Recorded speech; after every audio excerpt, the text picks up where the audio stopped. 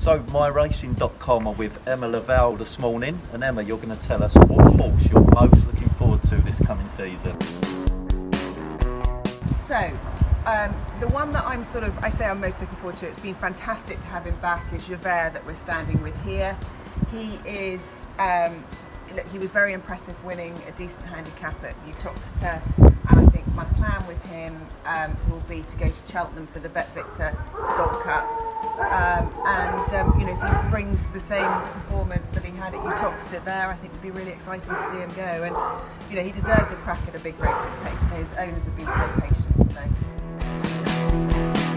Now, Emma, you're going to give our followers a dark horse to follow for the season. Now, who's this? So this is a horse called Darasha Counter, streaking to his mates.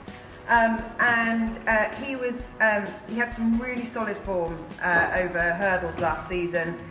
He finished up on a mark of 139, and he'll go novice chasing this season.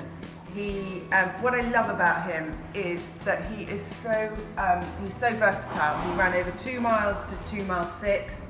He ran on soft ground and he ran on good ground, and showed form on all of them.